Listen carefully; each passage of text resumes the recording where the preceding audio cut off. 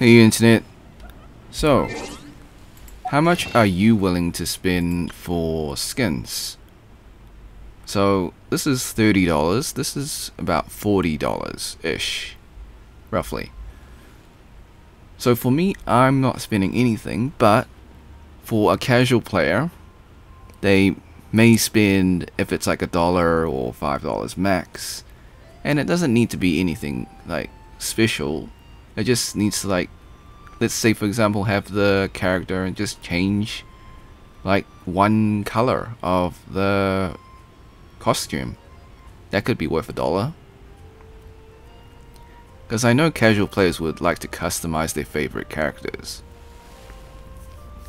Now, Hoyoverse has stated that they only release If you lie on the grass, skins you can that feel the are heartbeat. event specific, which makes them special.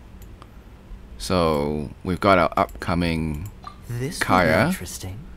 We got Lisa Ooh, you're taking me out. already.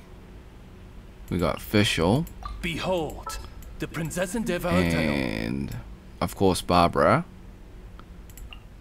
We can do this. and Ning Wang. Don't disappoint me. So those are the 4 stars, and of course we've got Kaching, as you saw. Kaching, Jean, and D-Luke. So these guys, which you saw before. But it doesn't need to be extravagant, you know, like this. They could just have, like, let's say for example, Let's get this show on the road. Yunjin, and they just reverse the colors. Have the pink outfit and then like the dark purple highlights.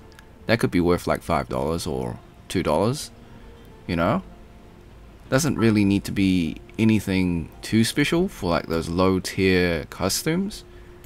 And my point is that Hoyoverse only makes event specific, which is how they value it, as $30 to $40, which is fine, but it would be nice to have just like some general customization skins as well.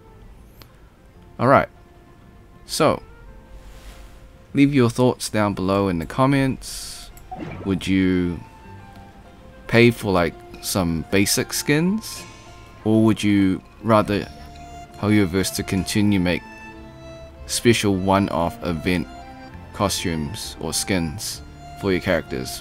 What it costs like $30 to $40. Alright, thanks for watching.